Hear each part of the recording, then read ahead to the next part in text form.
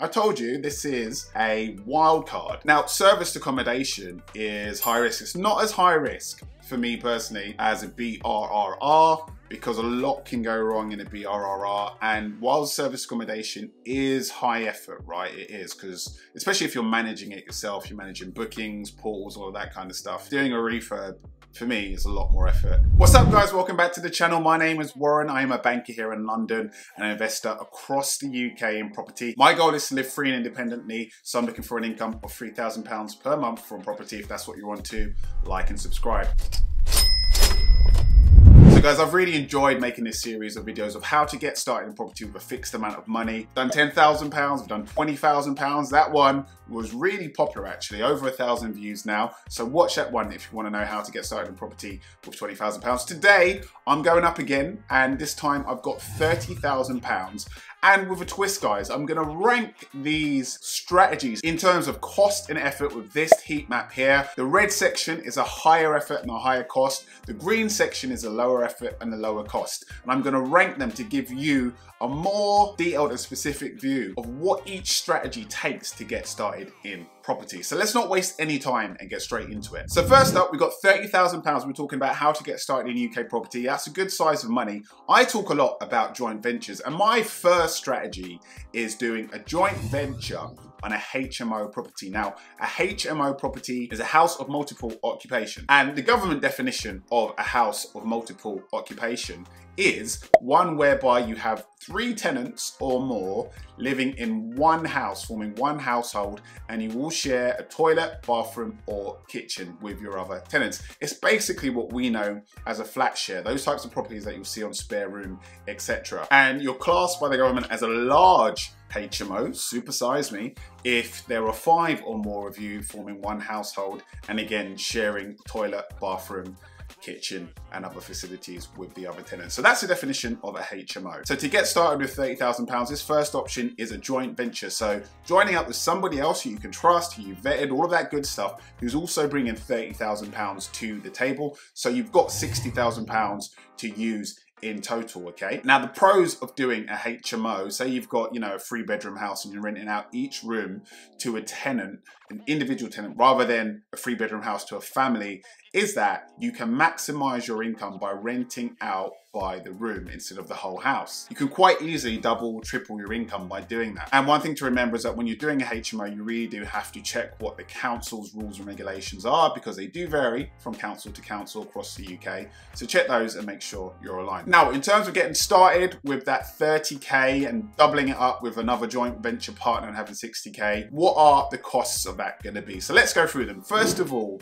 I would say that you're going to need at least £15,000 to refurb a house that you buy and make it into a viable HMO. So you're going to have to spend money on things like fireproofing doors throughout, because the fire safety laws when it comes to HMOs are very stringent, and you're going to have to spend money on that. Fire alarm systems throughout the house, fresh kitchen and a bathroom, ensuite. You might have to put in an extra bathroom, toilet, shower. When it comes to tenants sharing a house, you probably have to kit it out with white goods, so stuff like fridges, freezers, microwaves, ovens, washing machines, dryers. All of that is kind of standard these days when it comes to HMOs. So I would set aside at least £15,000 for that. I would say legal and broker fees would come to round about £2,500. Your deposit, now I'm looking at buying a £150,000 3 or 4 bed house up north. I'm confident that £150,000 would get you that. And we'll look at some areas in a second. So 25% deposit, £37,500, and then stamp duty at £5,000 on a property at that price point. So that's just under £60,000 in total. That's where your money's gonna go, okay? Now, let's have a quick look at what you could get up north for £150,000. Now, this is just really back of a fag packet stuff in terms of getting started with £30,000 in property, but I just want to give you an idea of what there is up north. I invest up north and I go up there for a reason. So let's take a look at Liverpool. Now, I have got some filters here. I've said maximum price of 150, maximum 4 bed, property type. I'm gonna look for terraced houses, don't want no flats. Don't want land, park homes. I don't even know what park home is. And yeah, those are the main filters. So Liverpool, I've chosen Liverpool because it is a great, great city. I've done previous videos on why investing in Liverpool is a really good idea. So check those out on my channel. I'm just looking at the spread of the properties around Liverpool. Liverpool is a big place. I'd be looking as close to the city centre as possible, which is here. I mean, I know Liverpool really well, so I know that around the city centre, when it comes to Liverpool, is predominantly flats. Terraced houses around this city centre area are really few and far between. But let's have a quick look at what's available kind of close-ish to the city centre. So here we go, 4-bedroom terraced house in Kensington. Now Kensington is a mixed bag, so it depends where in Kensington you are. But again, this is just giving you a rough idea of what there is. So you can get a 4-bedroom terraced house. Let's have a look at the floor space. 547 square feet. Total floor area. That is quite small, I'm not gonna lie, for a 4-bed house. 547 square feet for a 4-bed, interesting. So that's one in Kensington. Let's go back, still in Kensington. 4-bed, 139,000. Let's open up a few tabs. 135,000. Let's go a bit further out. So we're towards Everton now. That is an auction, so I'm not really interested in auctions. 4-bed, 145,000. So yeah, let's just have a quick look at these, right? So the main idea of just opening up these tabs and just having a quick look is to show you that 4-beds basically are achievable in Liverpool. And Liverpool is still underpriced, in my humble opinion, okay? It's a good time to be getting in there. So this is in good condition. So it's a bit bigger, 885 square foot. That's what I'm talking about. Lounge and dining room. So this is actually a 3-bed, but what you could do is just convert either a lounge or dining room into a bedroom. Maybe put in an extra bathroom because that's quite large down there. And there you go, you got a 4-bed HMO. So that's 140,000 basically. No floor plan for this one. Quick look at the photos. Again, decent condition. Oh yeah, that's like a new bathroom. Yeah, good condition, 135,000. This is by online auction. So it'll probably go for higher than that. Again, online auction for this one. Online auction for this one as well. So this is the only one that's not, let me just go back and double check. Yeah, not an online auction. So that's Liverpool for you. Let's have a look in Crewe. I know that Crewe is a commuter city. It's close, if we zoom out, to, it's a stopping off point, right, on the trains. And it's really not far from Liverpool, from Manchester, from Stoke-on-Trent, from Sheffield, less than 2 hours. So not a bad place to buy a HMO. This is by public auction, so I'm not interested in auctions. Larger family, there you go, 140,000. Let's have a look at that one. Public auction, not interested in that. Shared ownership. So at this moment in time, there's one in Crewe. Usually there's more, but hey ho. Let's have a look at the size of this. They don't have the square footage or square meterage, that's okay, but let's just have a look at the floor plan. So this genuinely does have 4 bedrooms on the top floor. They got a living room and a dining room on the bottom floor. So you could actually convert one of these into an extra bedroom and actually have a 5-bed HMO. Also get a bathroom in there as well. They've got a utility, which is very handy as well. Have a quick look at some of these photos. Yeah, again, it looks in good condition. Kitchen's a bit dated, but that's not the end of the world. You know, you can work with that. So that's a really quick whistle tour example of what's available, what you can get with £150,000. It is possible to get 3-4 bed up north for that in a decent city. And then when we come on to profits, right? If we say you can get a mortgage around about 5%, because that's kind of like the prevailing interest rate at this moment in time, at 75% LTV, your mortgage is going to be around about £470 per month. Your rent, I would say that in those cities, in Liverpool higher, but let's just say about £400 per room. That's £1,600 per month in income.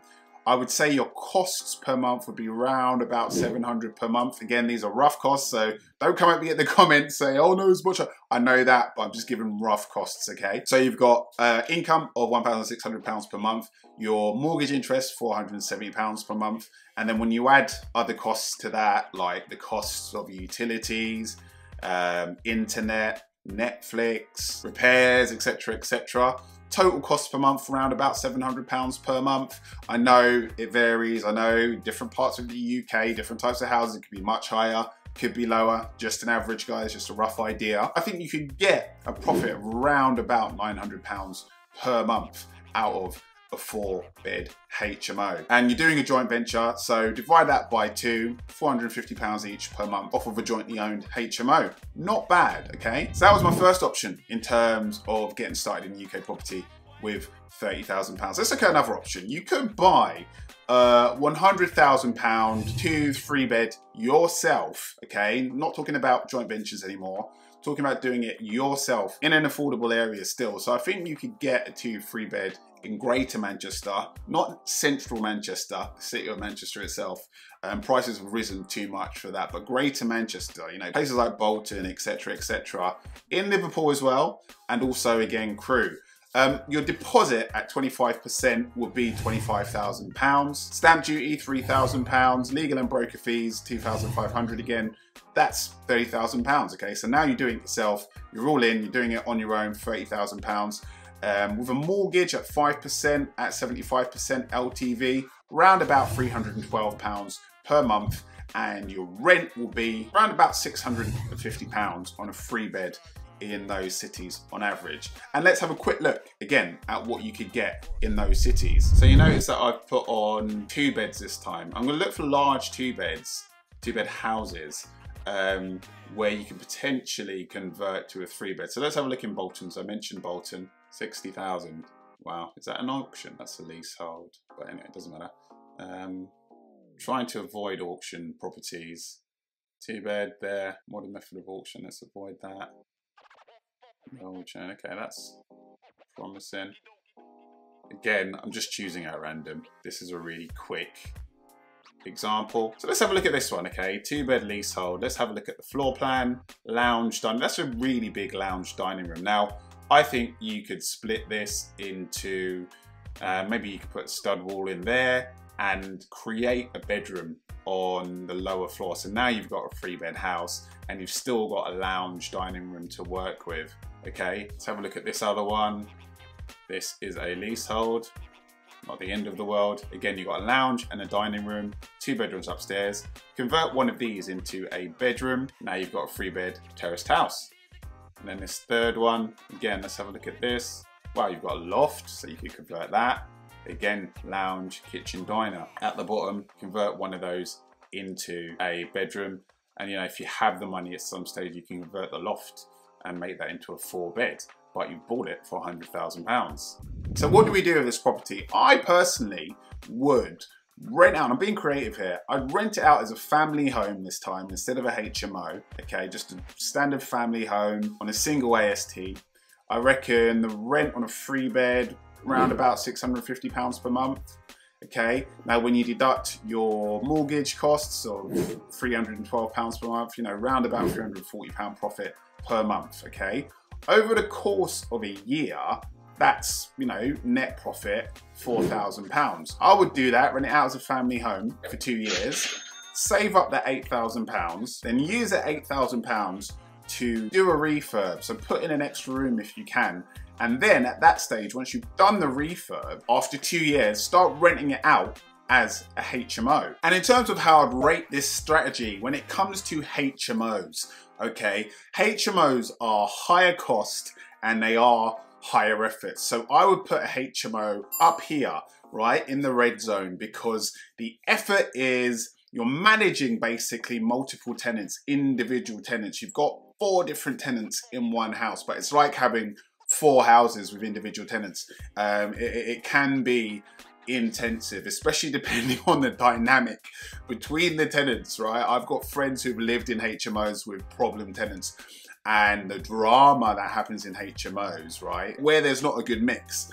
And I just put myself in the landlord's position. I'd be like, wow, imagine managing that day to day, week to week, month to month, okay? Really important to pick the right blend of tenants, you know, tenants with the same sort of interests, same kind of age categories, right? Okay, same kind of temperaments, or temperaments that would harmonize together. You want to think about that stuff when choosing tenants. And then higher cost, yeah, mainly because, right, the maintenance of a HMO is higher. More things go wrong when you have more tenants in the house, okay, doing different things. So that's why I put that one there. So when we're talking about profit, okay, from a HMO, once you've converted it into a 3-bed, I reckon, again, you know, £400 per room, roundabout, £1,200 per month. Your costs combined, again, I'd say around about £700 per month, okay? So you can make a profit of around about £500 per month, and you're doing this on your own, okay? So as you can see, initially, renting it out as a 2-bed family house, profit around about £340 per month. Once you convert it to a HMO after 2 years, you can bump up that profit to £500, around about £500 per month. And like I said, I'm being creative with these strategies, and my goal is to maximize the income from these. So that's what I would do, okay, with £30,000 of getting started in property when it comes to this particular option. In terms of risk, it's the same. I'll put it exactly the same place as the last one. It's still a HMO, just one less tenant. Another strategy that I would use if I was to spend £30,000 to get started in UK property, I'm gonna go for a joint venture once again, and I'm gonna go all out, guys. In terms of sexy strategies, let's do a BRRR, that's buy, refurbish, refinance, rent it out, okay? I did a BRRR in Manchester just under 2 years ago. I bought a 2-bed terraced house at auction, just adding in complexity and difficulty to the whole thing, but this was the most complex thing I've done in property. Bought a 2-bed terraced house at auction, then I refurbed it, did a BRRR. I released just under £25,000 in equity, and that is the big payoff from doing BRRR. You release equity, big chunks of equity in a short time frame. So I bought it for £127,000 at auction, and I refurbed it, raised its value to £160,000. All in terms of what I spent to buy it at auction was £69,000, okay? £7,600 of which was auction fees. When you buy at auction, you pay quite chunky fees, all right? Especially on online auctions, okay? And also add to that, so 7,600, and then another £4,000 was altogether in bridging interest and fees. Bridging costs, you know, they are pricey. So of that £69,000, just under £12,000 was auction fees and bridging costs. Now, if I did that again, okay, instead of an auction, I would try to source a property direct from vendor. Now, this is a strategy that I'm not going to go into here, but more experienced, sophisticated landlords, real property people who are running property as a business, use this strategy. Why? Because you can often get properties for much lower than the market price if you're sourcing them direct from vendors, okay? And you can source them in different ways. You can literally go direct to vendors through different ways, like online marketing, letters, via estate agent relationships. There's different ways to do it. So if I did it again, I'd try that out, okay? You've got nothing to lose. And I would effectively, if I can do that, remove all of those auction costs, okay, of just under £8,000. Would still need bridging, but would lower the cost all in. So you take away that just under £8,000, we're now at £61,000. And between two people, that's £30,000 each, £40,500, okay? I'm assuming you can get the £500 from somewhere. And of course, I bought in Manchester, okay? So I would look in a city with a lower price point. Don't have to get a terraced house in Manchester. I'll go to still a good city, but where the properties are less expensive. I think you could easily get a 2-bed for a lower price point in a high growth city in the UK. What are the high growth cities in the UK? I like to use data. Let's look at the Zoopla House Price Index. So obviously Zoopla has a huge range of data based on a huge sample size across the UK. So in terms of annual house price changes, I would go somewhere like Sheffield. Sheffield is a great city. I already own in Sheffield, and it's still relatively cheap. I said earlier I'd go in Greater Manchester, I'd go in Liverpool, and even Leeds, because Leeds is still pretty affordable despite it being a really great city. To be fair, it's massively underpriced in my opinion, but I'm sure its time will come soon. So you can go to a city with a lower price point, and you might even be able to lower that price from 61,000 to below that. You know, you might be able to get to maybe 56, 57,000 pounds. And I'd join forces with a partner and do a refurb, a 2-3-bed terraced house. By the way, that 69,000 original number that I gave when I talked about buying my property in Manchester at auction that I refurbed, that includes the actual cost of the refurb, right? So when I talk about going direct to vendor, reducing that to £61,000, looking in a cheaper city, reducing that to like £57,000. That includes the refurb, okay? And you know, you do a refurb, and with the right property, you could quite easily pull out, you know, £20,000 upwards doing a BRRR as a joint venture with a partner. Divide that by 2, you know, you're going to get at least £10,000 back out, okay? So you really spent £20,000, and then you retain that property and rent it out thereafter. So that is a high risk, high effort, high cost strategy. It's higher cost because you're paying for a refurb, a significant refurb. And then amongst that, you're buying a bigger house, usually a 2-3 bed, right? And it's higher effort because, you know, from personal experience, I was up and down Manchester, from London to Manchester several times, right, to check on the progress of the refurb, interviewing builders right at the start, going and doing the snagging at the end, going back there when it was all done to meet, you know, letting agents and getting them, you know, looking around the house, doing an appraisal. You're there and back, okay? And you've got to be on point with builders. I've done a whole series of videos about my refurb and the need to choose good builders and to be really close to them throughout the refurbishment project, okay? It's the highest cost, highest effort, but it is the highest reward in terms of strategy. And then lastly, this strategy is the safest, most straightforward one, a 1-bed property, maybe even a 2-bed in a solid proven city. And let's look at the 1-beds that you can get in a city like Sheffield. I mean, you kind of spoiled for choice. You've got the center of Sheffield right here. And these are mostly going to be flats, but you can get some really good modern 1-bed flats in Sheffield. Look at that rental income of £700, and you're buying it tenanted. Actually, the tenants would have moved out. That's March 2024. £90,000, 70. That one looks a bit pokey. 97, £500,000. 100 to 105,000 pounds. Always comes back to Liverpool. I mean, look at that. I mean, when I say Liverpool's underpriced, I really do mean it. There's so much available in Liverpool for a really good price still, and you can just see just the tons of options that come up as soon as we got here.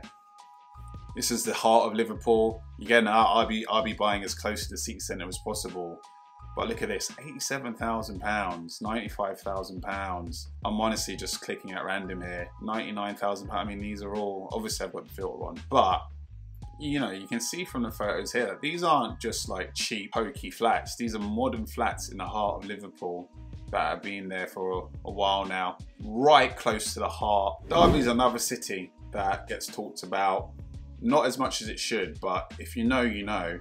I mean, there's not a lot out here, but if you could get a 2-bed for 100,000 in Derby, I think you're laughing. I mean, this one's going by auction, so it's gonna go, let's be faced, it's gonna go for above that. I know I said no auctions earlier on, but for a 2-bed in Derby, I would, you know, there's no harm in bidding. If the costs work out and the numbers work out, I mean, you can't see the inside, so you'd have to go and visit it. This is one you're gonna do by yourself. When you're choosing a property for £100,000, £30,000, all in will get you the property, okay? It will cover the deposit, stamp duty, lawyer, broker fees, etc. It's low risk, it's low effort, so it's going to be in the green section on this diagram here. You're going to make a profit of around about £200 to £300 per month, and over time, hopefully, if you choose right, your capital appreciation is where you make the real big gains in terms of equity. Okay, now lastly guys, this is a bonus one. I said lastly before, but I mean it this time, is to set up, this is gonna be a curveball wildcard,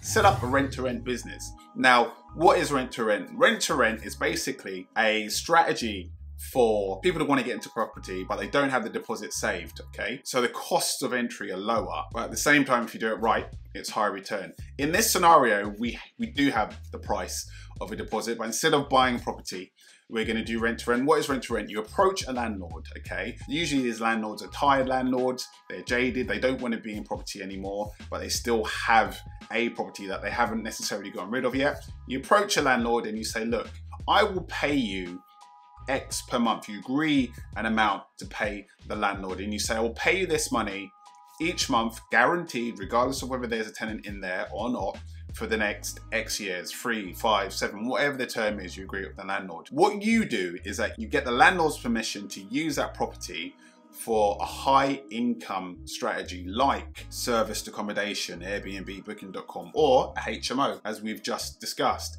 Now, the idea is that the income from serviced accommodation or HMO will be greater than what you're paying the landlord each month. And you agree with the landlord that they get that money, but you keep the difference. That's essentially how it works. Now, I would say to get a rent-to-rent property up and running, all in, you're looking at around about £5,000. So that's sending mails and contacting landlords, whether it's through letters or online through digital social media marketing.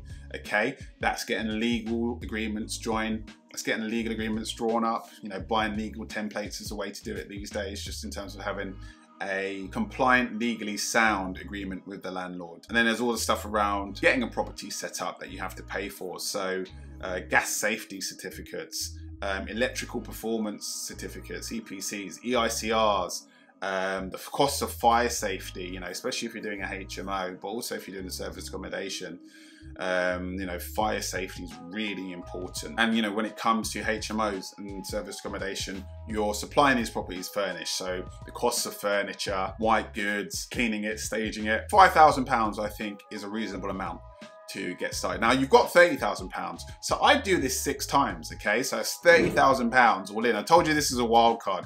So you've got 6 rent-to-rent properties with your £30,000. Your monthly net profits on a service accommodation, you know, it can be anywhere from £500 per month to £1,000 per month. But let's just be really conservative and say it's £500 per month, okay, throughout the year. Really conservative. And this is your profits after deducting the costs of running a service accommodation, stuff like utilities, energy, Wi-Fi, Netflix, cleaning it, linens, your payments to the landlord, etc. Okay, times that by 6, so you've got 6 of them, £3,000 net profit per month. You could potentially recover your money in that £30,000 in a year, okay, if all goes well. You know, there's a lot of factors that need to go right for that to happen.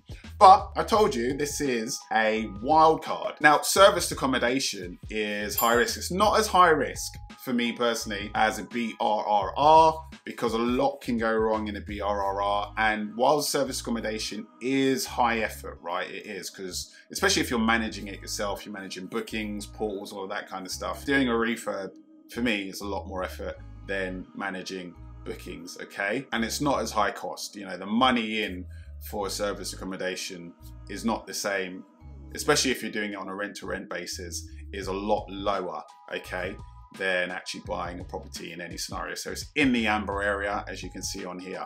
So guys, those were my options and my ratings for getting started in UK property with £30,000. This was a meaty video. Let me know what you think in the comment section below. Are you tempted now to do any of these? What's your favorite strategy? Thanks as always for supporting the channel, guys. Like and subscribe, and I'll see you guys on the next video.